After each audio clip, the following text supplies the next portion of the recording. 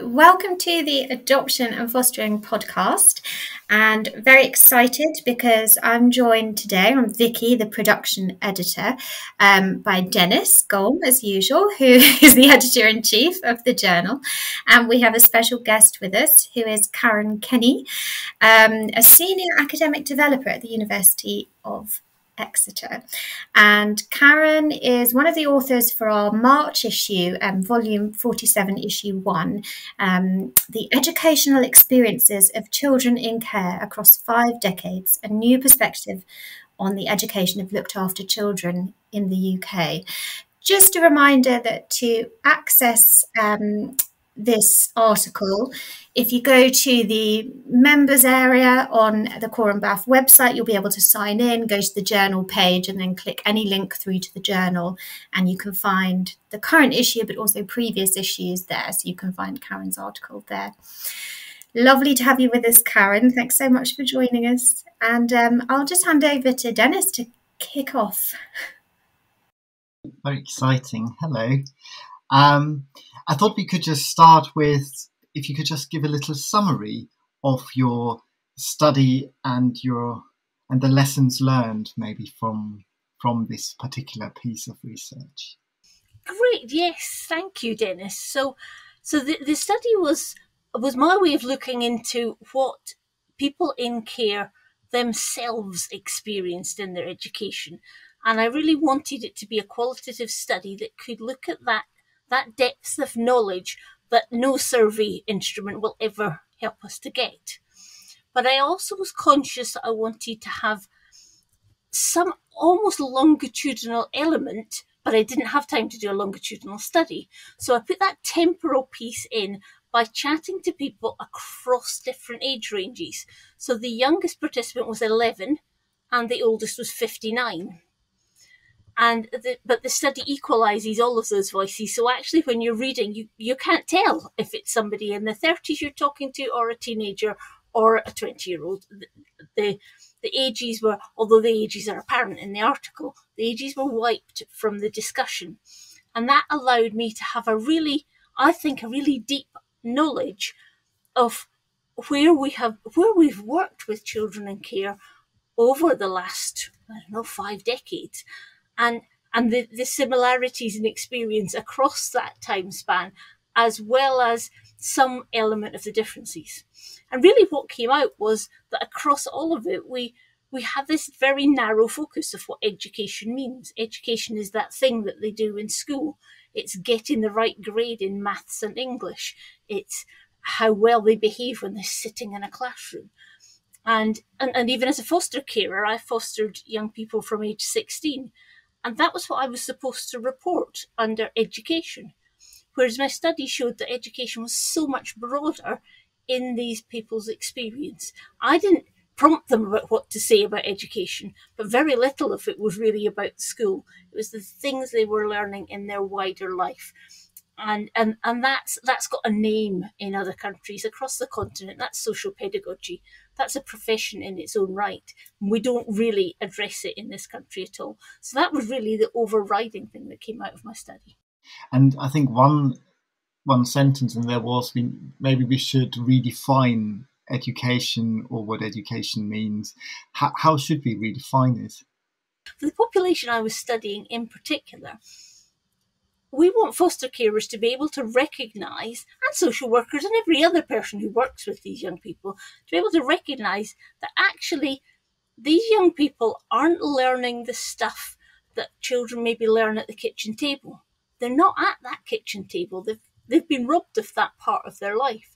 And so we need to help showing them that their education is happening there, and it's happening in the way they deal with people outside and how they interact with their communities.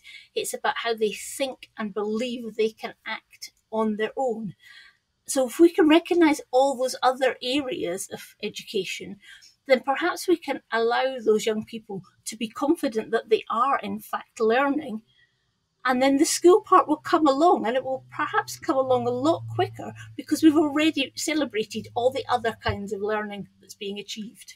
Do you have an example from your study of something that surprised you that wasn't kind of school-related education? I think the clearest one was the oldest participant, and he talked about how he had never been taught that he needed to have a driving licence. Nobody had even introduced that idea to him. So therefore he was driving illegally. He was put on a path to illegal practice, and he did end up Borstal for a time. He ended up in prison for a time. But he could trace that back in the conversation to that very early thing where he didn't even know he ought to have a driving licence, so he didn't have a driving licence. And that's stuff that we would just teach our children at home. But he didn't have that kind of home where he could learn it. That's really fascinating. Gosh. The range that you look at, I love the way you said at the beginning of this interview that you wanted to do a longitudinal study, and this was another way of approaching that. I think that's a really lovely reflection on that. Did you notice kind of similarities between the 11-year-old and the 59-year-old, or kind of the big age group differences? Were there similarities there, despite the fact we're talking about such a vast difference in time? There really were clear similarities. One that I think I mentioned in the article was where the young people were restorying things that happened to them in order to make it seem like what was happening was good and was okay and was positive. So we had the young girl, she was 14 at the time, talking about how when she was put into a special room because she wasn't behaving properly in class, so she was put into this timeout space, but she reworked that in her imagination that this was good for her. This was where she could do all of her work. And so the punishment stopped being a punishment. And we had a very similar story from one of the older participants, and where he was talking about a similar thing, but with his foster carers, where they thought they were punishing him, but he was restoring it to be, no, this is good for me. I'm enjoying this. I just won't let them know so that they'll keep on doing it and I can continue to enjoy this stuff. It was very much an agentic, positive spin on what perhaps ought to have been a punishment. That's interesting, because I was thinking how school, well, two things probably. I mean, I think one problem children in care often face, or care experienced children, is school exclusions, with kind of rings through here as well, with like some punishments that were given by teachers. And I mean, because schools don't adopt a relational approach maybe, and rather than a punitive approach sometimes, would that rob them of opportunities to learn the things that surround education, or participate in after school clubs maybe, or these kind of things? There are a variety of ways perhaps that schools could address that, but one of them is perhaps we don't need to exclude a child from school itself. Could it be that we say, well, okay, you're not ready to be learning maths right now, let's put you into the life skills space and we'll teach you some carpentry, we'll teach you how to manage your bills, or how to change a plug. We could easily, it's not exclusion, it's just, okay, you can't learn that stuff just now, you're not ready for that stuff just now. Let's find out the things that you are wanting to learn and that you're ready to learn right now. I mean, in a way, that's a bit what nurture groups, I suppose, do, right, at school. So kind of taking children out of the crowded classroom into a much smaller group and working more on, in that case, socio-emotional skills, I suppose. I absolutely agree. I think we're much better at this kind of approach once we've identified some kind of a neurodiversity, and so we're supportive of that, and even down to levels of actual learning disability. We work around that. We say, okay, so you're never going to get to that level in those academic subjects, but we'll work around how can you budget, how can you make your own food, how can you go to the supermarket.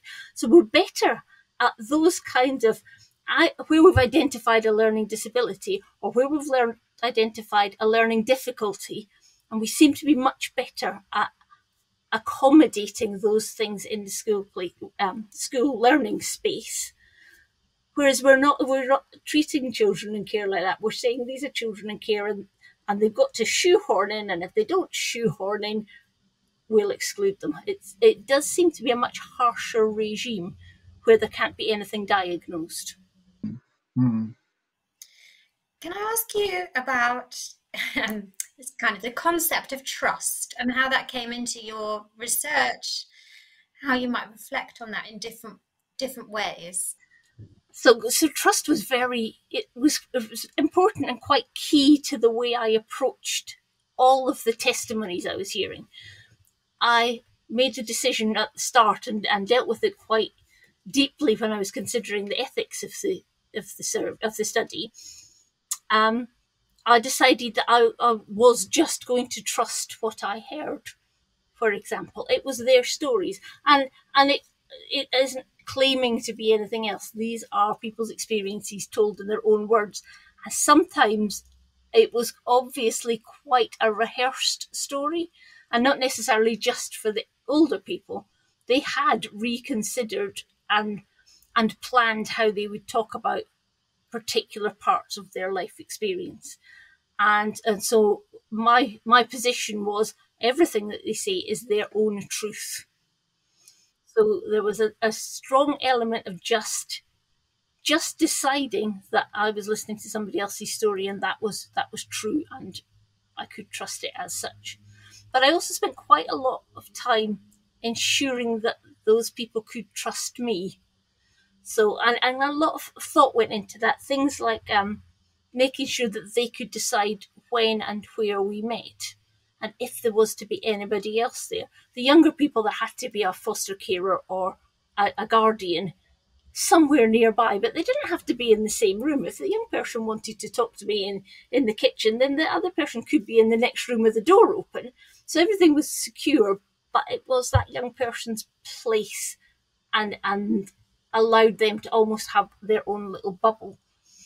With the older people, I put myself, I guess, in a little bit of risk because I allowed them to say, male or female, where we would meet.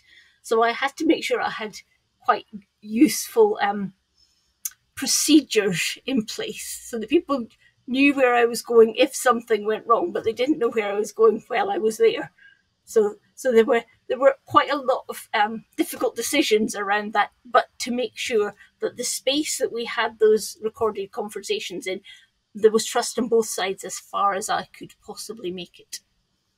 Did you have the impression that the narrative was similar for the older and younger participants? My overriding feeling was that the experience was very, very similar. Although the structures imposed by government and legislation have changed over those years, the overriding feeling was this is just the same as it always was. We have, even down to the reporting, the 59-year-old had asked for his records to be returned to him.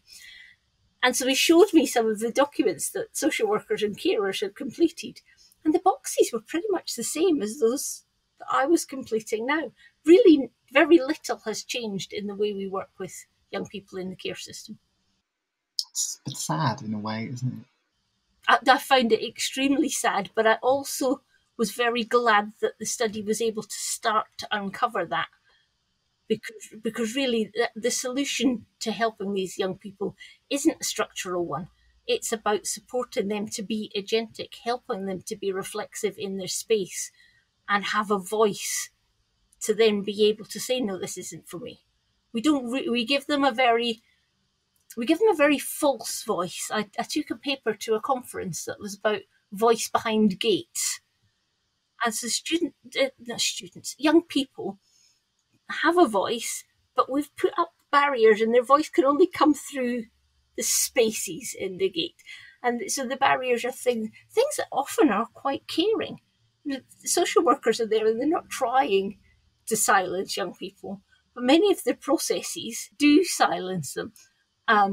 So we don't want them to talk in that forum. We don't want them to be out there in that space because that might be dangerous for them. We don't want them to do things when actually, or we do give them a voice, but the voice is on a Friday evening between 7 and 9 in that particular youth club.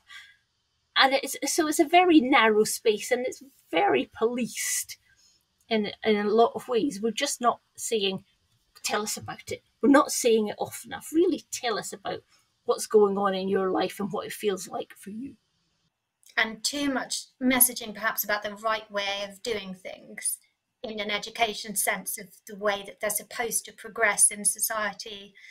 And that leads to sort of higher education, doesn't it, as well? And higher education is just, it's inevitably delayed. Yeah. Because these young people have lots to learn. I remember one woman talking, she was one of the older participants, and she's talking about learning how to do the washing. And her mum had never taught her, and her mum was in the house in no fit state to do anything. So she was hanging sheets on the line and they were covered in soap. And a neighbour had to come and say, that's not how you do it. So they're learning all of this stuff, but the wrong way. We're not helping them to do it in an appropriate and an efficient or a positive way. So what they come away with is a fragmented thing that they're working really hard on outside of school. Then they go into school and they're not behaving in maths, so they get sent out. Maths is the one that I always noticed when I was a foster carer. All of the children who came to live with us needed help with maths. I'm not sure why it's particularly maths. Oh no, I say I'm not sure why. One experience I had opened my eyes to some of the maths issue. Maths GCSE has statistics in it. It's quite a core element of a maths GCSE, statistics. And quite often the questions are about a pack of cards. What's the probability that you'll get 2 red cards? What's the probability that a queen will come out? If you're in care or care experienced, I'll go back to that kitchen table. That in my head, everything's around a kitchen table. They've never played cards around a kitchen table. This person didn't have any clue how many cards there were in a pack, far less what they were composed of. Yeah. To put a GCSE question about that pack of cards was just completely, they couldn't begin to answer it. Whether they knew statistics or not, they couldn't begin to answer it. So there are lots of things in that trying to make subjects more relevant. They're making them more relevant to the normal child who's in the normal nuclear family. Yeah. And that's not the case for these young people. So they can't even begin to attempt the questions. That's really fascinating. Just this assumed knowledge that we expect everyone to have. Yeah. Yeah. And so young people in the care system are really working hard to get themselves up to the speed of everybody else before they can even start. And that's where we need that social pedagogy that's round the outside to allow them to learn all that stuff. And then, or at the same time, be addressing the more academic things that we expect of everybody. I wonder, do you have a theory of, do you have a theory of why they are not learning these things? I mean, is it like, obviously the home environment is chaotic, then I guess there must different foster care placements and then different priorities, obviously, in foster care. Well, I think you've just really outlined it there. They've in multiple foster placements often, and often those foster placements require different schools. So they're in a stress situation, not just continually, but repeatedly. So, and then everything changes, and the way that new family behaves changes. So that constant whirl, and then they come to school, and because schools often teach things in a modular way, they do the same module twice, and they miss another one altogether. There are so many different things that are moving round in their lives. And if I take an example from one, which I think is in the article, one woman talked about learning about culture from some families, but then she learned about loving relationships from another family. But then they've got to knit all that together into a coherent whole life experience. One of the things I used to realise when I fostered was young people were astonished that it was possible for two adults to fall out and that not be the end of the world. It was horrifying the first time I realised this person was really, just because I'm having a shout with my husband does not mean that one of us is going to get violent or leave, or that's just an ordinary part of life. There are fundamental elements of life that these young people just don't see. And even in the fostering environment, they often don't see. They're often in a quite separate part of a house. They're often not within a family space when they're being fostered. A speaker gave a talk in one of our seminars in my day job, if I call it that, and one that was about kind of clinical work with children, young people who experienced trauma. And one sentence she said that resonated with me is that we are missing opportunities with these young people, because often we have adults who, had complex trauma experiences throughout, and there would have been and now have maybe complex mental health diagnoses, but there were so many opportunities before that to intervene, to potentially prevent these things from happening. And in a way, that kind of phrase of missed opportunities came to mind when you were talking, that maybe what we need is to provide these opportunities for these young people in whatever way would be helpful for them. So I think we can look at things through different lenses. And we've got the caring, the compassionate lens that, oh my goodness, why are we not addressing these difficulties earlier? Why do we not have sufficient ed psychs to be able to just immediately respond when there's a need? So on a purely compassionate human perspective. But if we take it to a governmental level, economically, surely it's better to address those difficulties early, and then we have people who are economically contributing to the GDP of the country, if we take it to that bigger level. So it's a no-brainer to address these things in a timely fashion. But, I've gone off track there. But even just taking a different look at the missed opportunity. So a young person who perhaps leaves school and they don't have the requisite GCSEs for whatever reason. So one of my young people had missed out because she was put into secure accommodation. She wasn't able to study when she was in secure accommodation. So of course she missed a couple of years of study. So, but even taking that into account, these young people are incredibly experienced in some aspects of living. They're very street smart. They're very able to act and think on their feet. And if we channel that into our creative industries, oh my goodness, what else are we missing? There are, you're right, there are untold opportunities. And by just not looking after these young people and creating an environment where, frankly, if we've taken them from their homes into the care of the state, it ought to be because we can do it better. It shouldn't be that we make it worse.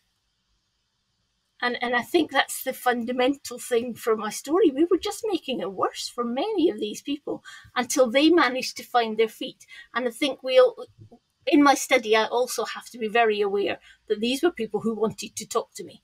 There were lots and lots of people who just didn't respond or who didn't say, no, I'm not interested.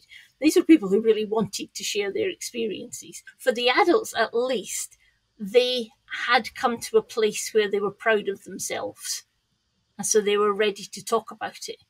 There are many, many who obviously I didn't speak to, or who came through my home and I can't speak about because that wouldn't be an ethical thing to do. There are many, many voices that we haven't heard yet. But from these ones that we have, gosh, there are positive stories. It just takes a while, and it shouldn't take that long. So I guess the other point would be to, in addition to creating opportunities, to also take a strength-based approach, right, and identifying not only the hardship of those young people, but also what they've learned along the way and what and how these strengths could be kind of utilized within an educational setting. Utilised and shared. Other young people in the same class setting would benefit from seeing that actually, look, we could do this stuff too. We're just missing out on areas that would benefit everybody. And I think you could take it right down to the pounds and the pence that seems to be what matters most in decision making, and probably show a cost benefit analysis of actually just put the support and the help in when it's needed. And I think that's a really interesting point, that we often think of people in care or with care experiences socially, sort of like they need somehow to be given information, or they need to be educated, or they need this and that. But it's a lovely way to look at it, that knowledge transfer, that it can go in two directions, and to celebrate what experiences being in care can give you as a human being. Can I just ask you a little bit? You've mentioned that you were a foster carer, or have fostered, and you're a teacher as well. How did those kind of personal and professional experiences come into your research, or how do they come into your thinking? So this research project came directly from my fostering experience.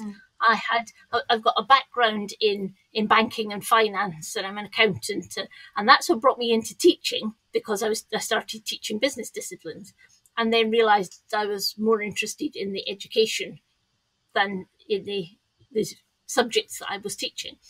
So I did some postgraduate qualifications in education, but at the same time decided that I would foster. My husband and I had been interested in fostering for a while, and our children had all gone off to do their own things. So we thought, okay, we'll bring our experiences into fostering.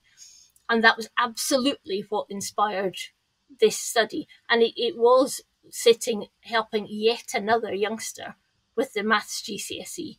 And I thought, gosh, somebody's got to look into this, because it can't be right that they are all struggling with this same thing. And so I started to build the project that I undertook then.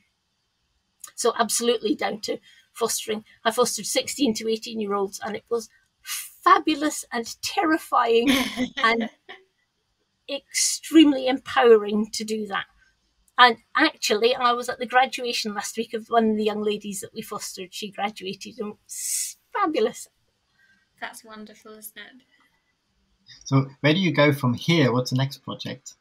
Well, at the moment, I'm doing more in the range of academic development and looking at specifically at tutoring. Mm-hmm. So I work with tutors to try and just make sure we support our students better, and that's the whole student body as well as the underrepresented. But of course, I've got a particular interest in underrepresented students, so I try and get involved there as much as I can. But right now, of course, like every university, one of our big focuses is on supporting students in coming back after COVID, and the repercussions of that I don't think we're fully uncovering yet, but we're starting to realise there's a lot of work to be done in that space.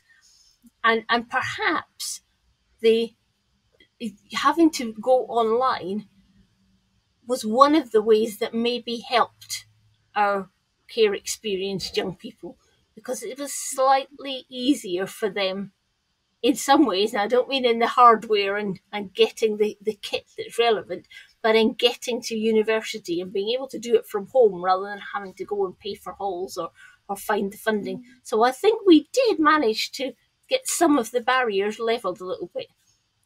And also we have got people in the universities thinking more about students and students' individual needs, because over the COVID period, they had no choice. They had to really consider the financial implications, the hardware implications, the living spaces implications, and some of that has stayed. So I think we've moved a little bit forward in the work with underrepresented students in higher education, but an awful long way to go. Well, I think we better leave it there looking at the time, but it's been so lovely to hear about your research and just hear from you directly, Karen. Really lovely to talk to you today. So thank you so much for joining us. Thank you. It's been really interesting to chat to you, and yeah, hopefully I will have more publications coming up soon. We very much hope so, yes. always a place for you in adoption and fostering.